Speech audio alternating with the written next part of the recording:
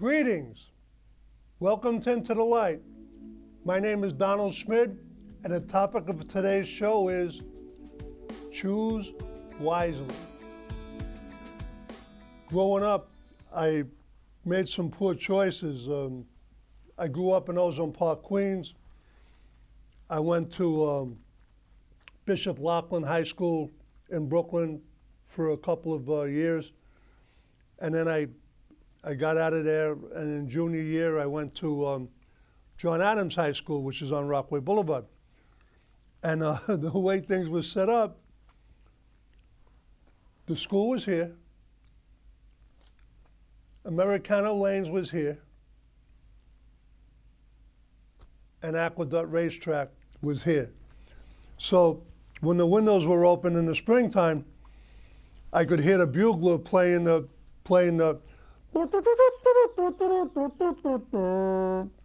and I was like, my friend Billy was behind me. He had the racing form. He's handicapping the races. We're in art class. We can't wait for it. It's a 40-minute class. Can't wait for it to end. Get done, run, jump over the fence. And we were literally off to the races.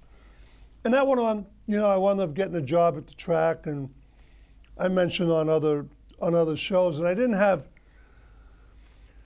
a plan, and I didn't have a purpose. I didn't know that. I didn't believe in God. I didn't trust God. I had some difficult times when I was growing up. When I was 12, my grandmother died. When I was 13, my best friend Peter died, and they had a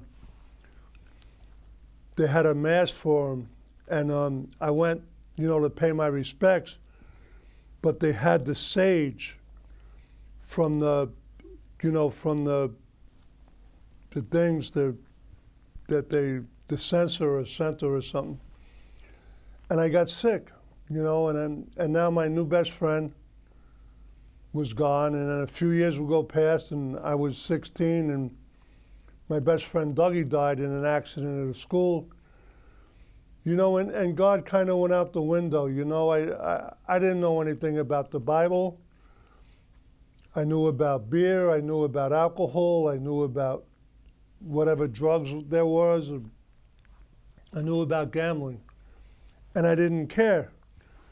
And I met a woman in the early 90s, late 80s, and I went to church with her over on Myrtle Avenue in Glendale, near Woodhaven Boulevard, you know, and she said to me, as long as you believe, you'll never be without. Because they passed a plate, and she put $50 in the plate. She made a choice. I didn't know it was called tithing. A tithe is 10% of all your income, you know, and she gave 10%. She made $500 a week. She put 50 in a bucket. So I put like $5 in the bucket, you know, and I couldn't wait for church to get over. And she'd say, as long as you believe, you'll never be without. And I kept saying it. As long as you believe, I'll never be without. And I had surgery on my knee.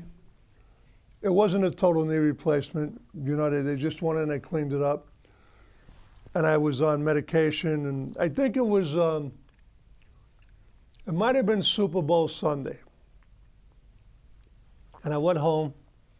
And going up the stairs with the crutches, you know, I lived on the second floor, and I had $33 in my account in OTB, and I made a bet. It's called the Daily Double, the 8th and 9th races. My horse ran second in the 8th race, but the winner got disqualified, and they put me up, and I wound up winning $800 for the day. And I kept on saying, as long as you believe, you'll never be without, you know, and she could continue to go and everything. And I won a few times, and I won like 3 times in a row. I said, this is great. I put $5 in the bucket. I go to the track, all is well. But I want to share with you a verse in Jeremiah 29, verses 11 to 13. This is God talking to Jeremiah. For I know the plans I have for you, says the Lord, plans for peace and not for evil, to give you a future and a hope. Then you shall call upon me, and you shall come and pray to me, and I will listen to you. You shall seek me and find me, when you shall search for me with all your heart. Now Israel was going through difficult times. They were in captivity and everything, and Jeremiah was the only prophet that actually heard from God, and he said, well, the other prophets, a prophet is a man who hears from God and carries God's message to a particular audience. And like I said, I didn't have a plan, and I didn't have a purpose, and I kept on putting one foot in front of the other and breathing. And in '94, my dad was diagnosed with cancer, and my mom was diagnosed with cancer a week later, and Dad was in the hospital for like 26 days or something, and wound up dying. And he used to like to bet on football. And you have to make a choice. There's like a favorite and an underdog. So he liked the team, and he wasn't doing real good. I had to leave work to come, and he had died like 3 times, and they brought him back. And, you know, he was on heavy oxygen, and he goes like, I says, yeah, Dad, what's up? He says, who's playing football? And I told him, I forget who the teams was. And he wanted to bet. So I called up the bookie, and the topic's choose wisely. He chose to bet, you know, I forget the name of the team. Might have been Oakland. And I call up the bookmaker, and the bookmaker says, what's up? I says, he says, don't tell me. Your dad wants to bet the game, right? I says, yeah. So he bet the game. He won the game. He won like $50, and we were in a pool in the bar. And I used the $50 to pay for the pool. And Dad passed away like right after the game. He said he was going to watch the game, and he watched the game. And the nurse, when me and my sister went, you know, up to see the body, said that she sang to him as he transitioned out of this world into the next. And it leads me to believe that maybe because Dad was doing really bad, and this nurse quite possibly was a Christian, made a choice to ask my dad to accept Jesus as his Lord and Savior.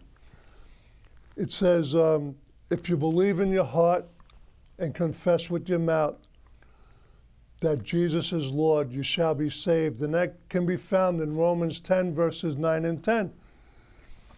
So we lost Dad that day, but I kind of believe in deathbed confessions. You know, like when you're on your way out and you're in bad shape and somebody makes a suggestion, even if you don't say it audibly, you know, God says, I, the Lord, search the heart and reward a man according to his ways. You know, and I believe that God has a plan for you. He has a plan for me. Like I said, I made some poor choices, and I had this friend, and he loved Indiana Jones. And there was an Indiana Jones where they was searching for something that gave you eternal life, you would live forever, and if you chose wisely, you lived, and if you didn't, you met your demise. So, Indiana Jones, he rubs the lamp or something, and he says, "You chose wisely." And then another guy come and you hear the screams like, "Ah!" And he goes, "He chose poorly." And we always have a laugh about that. But we're here, we've gone through some rough times. It hasn't been fun, but it's been necessary. We were cooped up in our houses for a long time. In March, it's going to be 3 years, and it's what we do with the time. We make a choice. I didn't always know about the show here, and I made a choice to set aside one day a month and come to CTV to do Into the Light. And I didn't want to do it, and I had some friends who introduced me to my church and introduced me to CTV, and I've been doing it for 7 years. And it was a good choice. It was a wise choice. But the week leading up to the show, I'm kind of like in not a full-blown frenzy, but it's like, here we go again. I come to the studio, I have a pen, I have a notebook, I have a Bible, and I have a voice. And God gave me a voice, and He says that He'll show me where to go, and He'll tell me what to say. And I was sitting in a church in Ozone Park, Queens, way back in the late 80s, I believe it was. And it was Nativity Church. It was 5 p.m. Mass. I went to 2 churches. I think I went to New Life Fellowship in the morning on Queens Boulevard, and I went to Catholic Church at night. And the Monsignor was giving a sermon.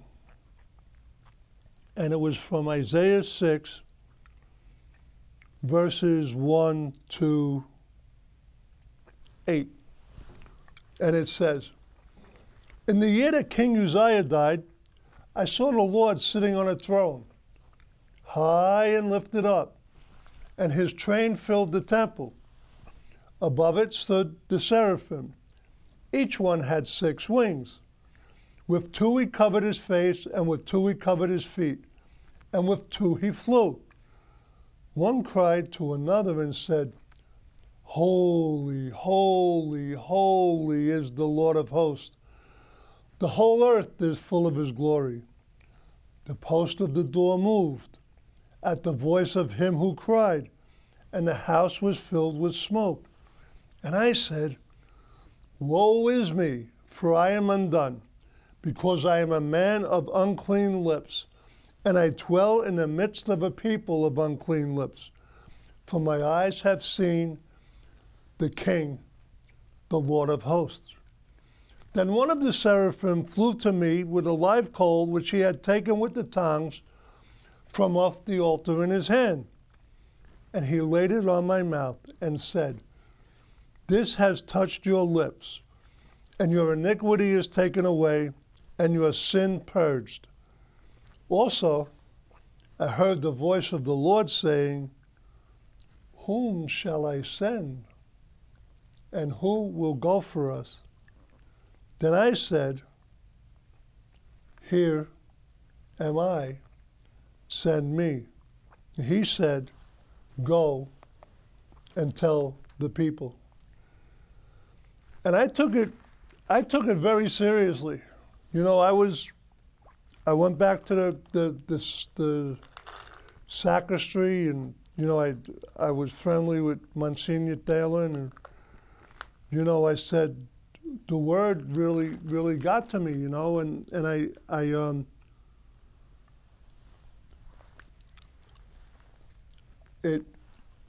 I wanted to have my lips purged, and I didn't know a lot about God. I didn't know a lot about the Bible. But I was looking, and I didn't even know what I was looking for, and I'd get a job.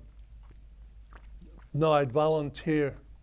I would volunteer in a church on Queens Boulevard, and I would do the cassette tapes. It was like a media ministry. And I would make the tapes and sell them at the book table. And then later on, a few years later, when I left that church, I went to church in Manhattan, and I started volunteering in 2002. And I volunteered for like 4 years, and I went there, and I did the tapes and everything. And in 2006, a job opened up, and I went to work there from 2006 to 2011,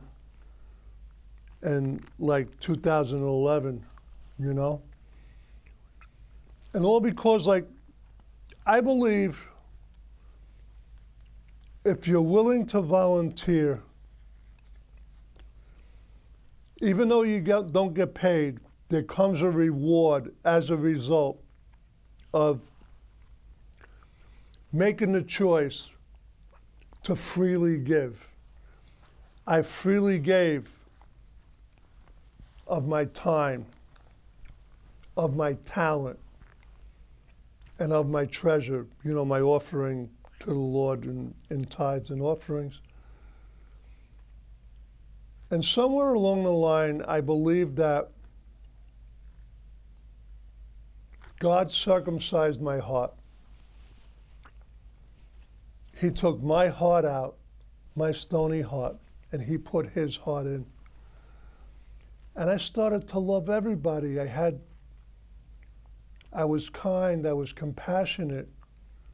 And the change was so subtle that I didn't recognize it. It's sort of like a frog that is in water, when the water's cool and everything, and then they turn the temperature up a little, and it's a little warmer, and a little warmer, and then all of a sudden, the frog is toast. He's gone, because he got comfortable. He thought the water was inviting and everything, and the enemy will come and he'll turn up the heat when we make that decision to turn our will and our lives over to. In the beginning, it was a power greater than me. It wasn't Jesus. It wasn't God. I learned out that there was a God, and it wasn't me. And I had subtle hints. And I heard like, it wasn't audible voices, but I had to come to trust. There's a verse in Proverbs 3, 5, and 6. It says, "Trust in the Lord with all your heart. Lean not on your own understanding. Acknowledge him in all your ways, and he will make your paths straight." So I knew God had a plan.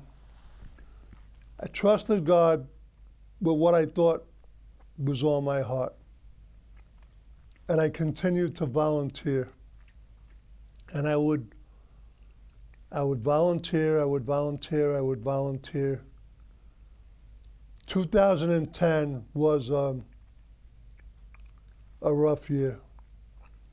And I was in my basement in my apartment over near Pitkin Avenue in Queens, right down the block from the track. And I wrote on my laptop, I said, God, I'm ready. I said, God, I'm willing. I said, God, you're able. I lost my job, I lost my income, I lost my apartment. I wound up on my friend's couch for a month, and I wound up in a shelter in Bushwick called Ready, Willing, and Able. And that was my prayer. God, I'm ready, God, I'm willing, God, you're able. It wasn't fun, but we had to play nice together. You know, like if you get into fights or something, you get kicked out, what are you going to do, be homeless? We have a joke around here, we talk about being homeless. But everybody has a story. And Jesus overcame death, hell, and the grave. And he was with me in the shelter. And I was able to, the first couple of weeks, you got paid 50 cents, you got $15 a week, like 50 cents an hour to clean the kitchen and stuff and everything, and clean the hallways. And then you get a job. I was making like $7.40 an hour for 30 hours. It was $222. 100 went to rent.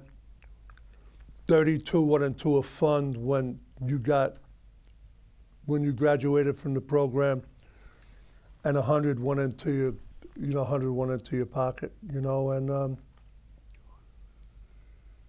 I went in there on March 23rd, 2011, and I got out on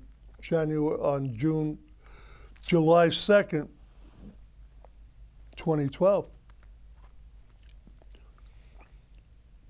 And I said another prayer before I left. I had to get out. I was there for 9 months, and it's like a 9-month program. And I was there for 15 months, and I said, God, send me anywhere, but don't send me to Staten Island.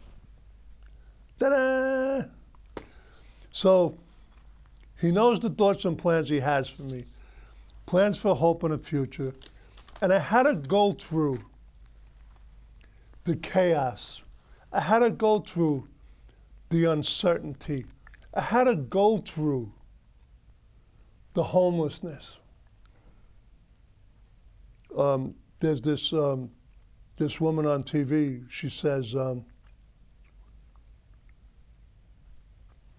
there are no drive-through breakthroughs. You gotta go through to get through.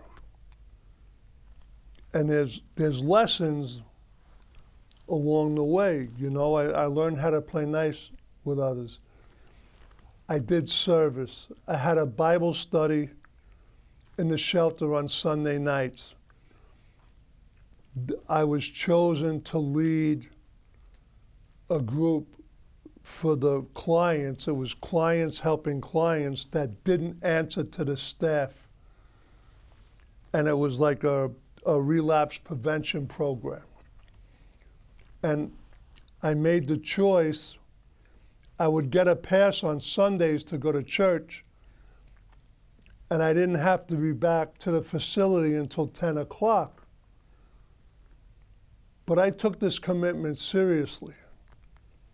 And I would be back. I think I'm not sure if the program was from 6 to, I think it was from 6 to 7 or 7 to 8. And, I did it because I took my commitment seriously.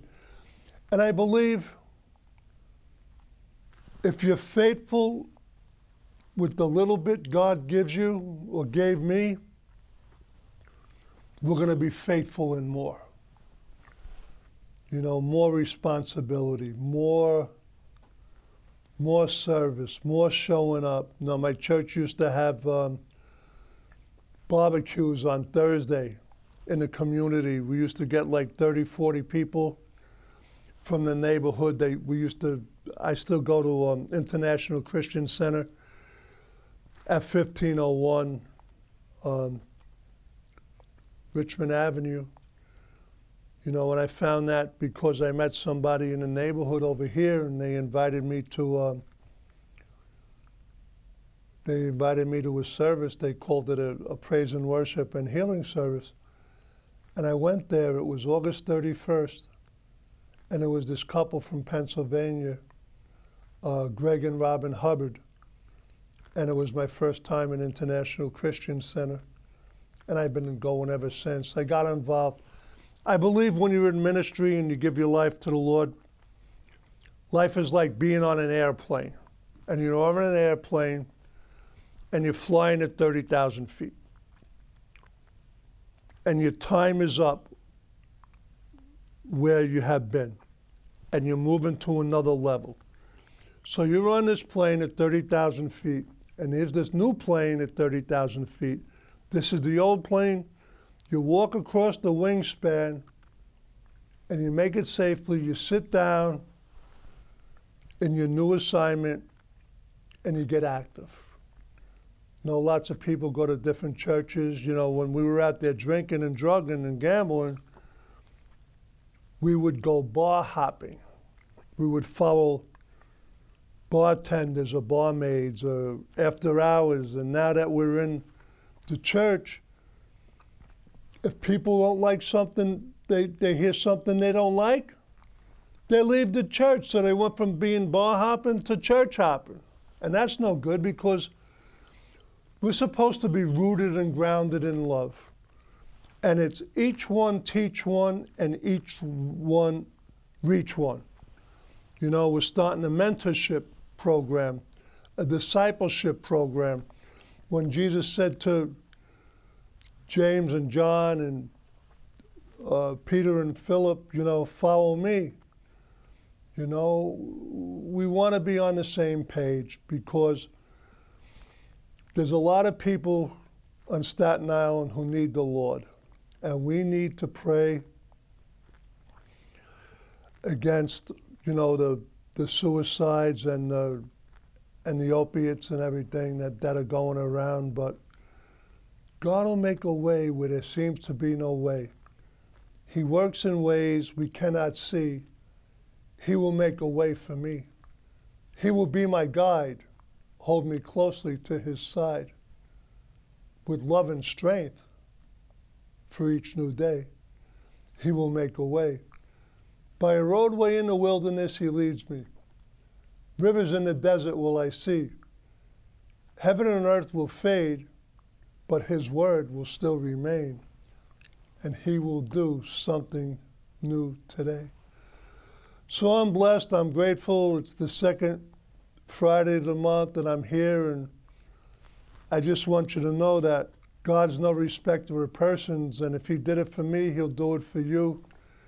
He cleaned me up, he took my heart out, he put his heart out, he put his heart in. And I play nice with people today, you know. I want to see them do good. I want to encourage them, you know. I want to thank you for watching Into the Light. We're glad you're there. Be blessed, and we'll see you next time. God bless you.